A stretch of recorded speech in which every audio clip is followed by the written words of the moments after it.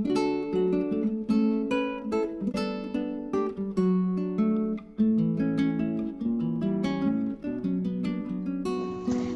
everybody, today I will be showing you which app I use for note taking, for digital note taking, and how I do it, and I will be showing you an example of it. So the app's name is Notion, and I just want to tell you this video is not sponsored by Notion. So this is Notion, so this is my workspace. So this is the first one, which is a default setting by Notion, given by Notion. How can you edit and write and make a template and etc. Then you can make calendars. So this is the calendar for this month. And this is one chapter I wrote. These are various chapters I wrote from my textbook and other sources. And this is about the research I did on sonic boom, which recently occurred here in Bangalore. And this is the chapter I'll be talking about today. So this is about forests. So in Notion, you can just add a new page. You can add an icon which will be related to your topic, or you can upload an image.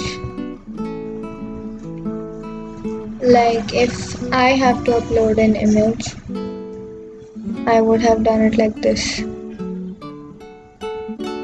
So my image is uploaded. Now I can add a cover. So it gives icons and covers randomly, and I can change them and I can search them.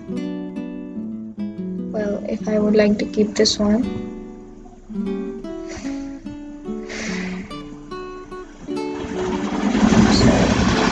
This is my cover. Now this will be my title here.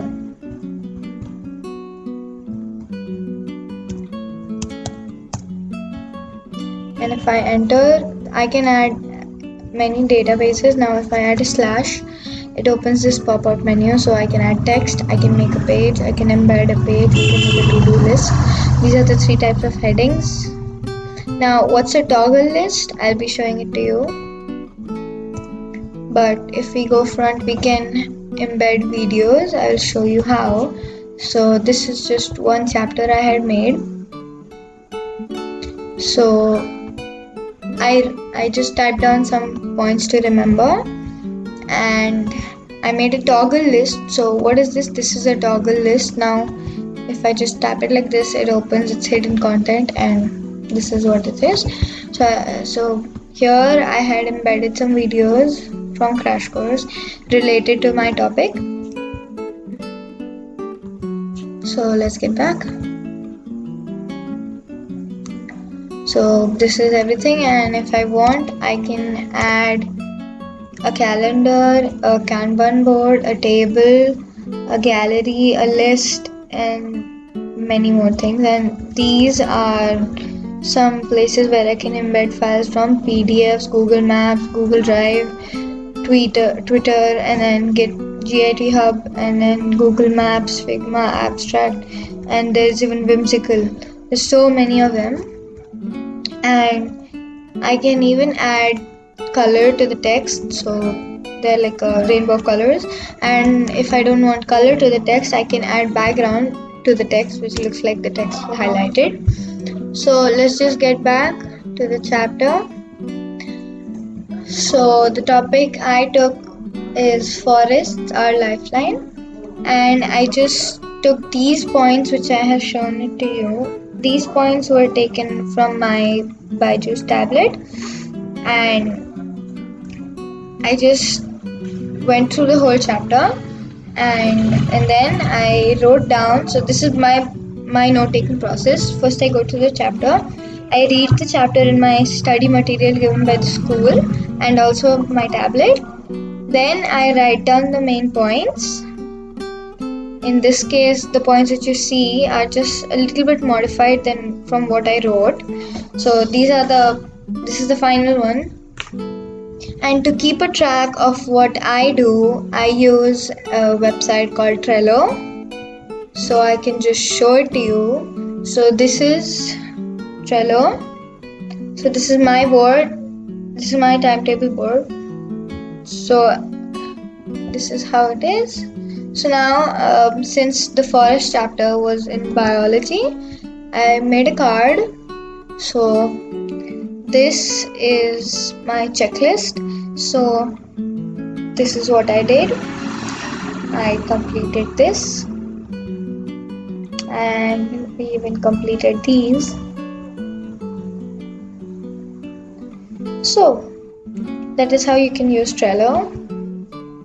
Or if you want, you can even use Google Docs, which is a very good website by Google. Well, Google is good. So if we start off, we have forest, our lifeline. Some things to remember about forest. Forests pluck out CO2 and for themselves and give us nice and cool oxygen to breathe. So carbon dioxide taken in by photosynthesis, oxygen given out in photosynthesis.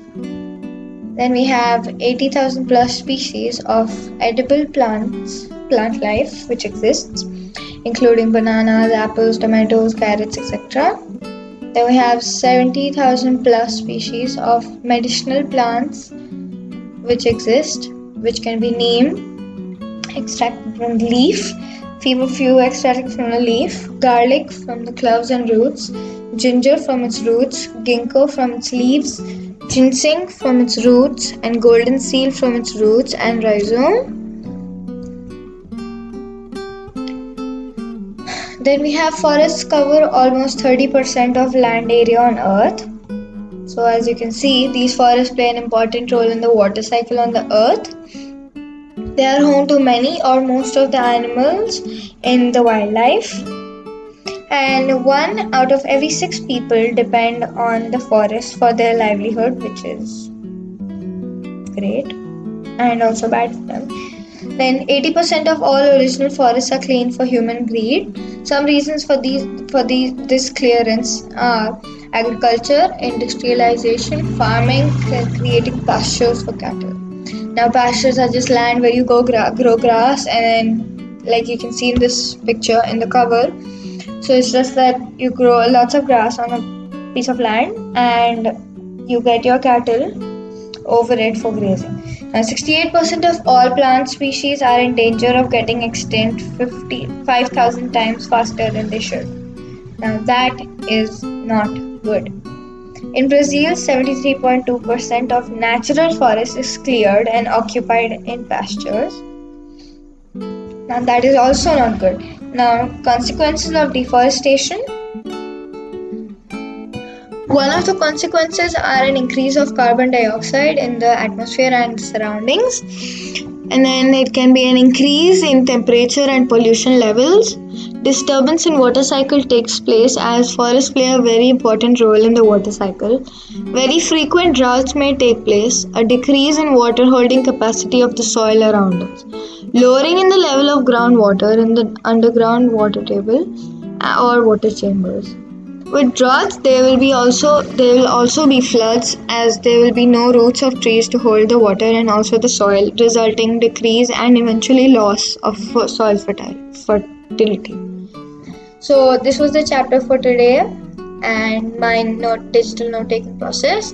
Hope you liked the video, and one recommendation for everyone is that stay at home and just stay safe, and you just get time to be with your family. So, and if you're a bachelor, you just get time for yourself. So stay home, stay safe.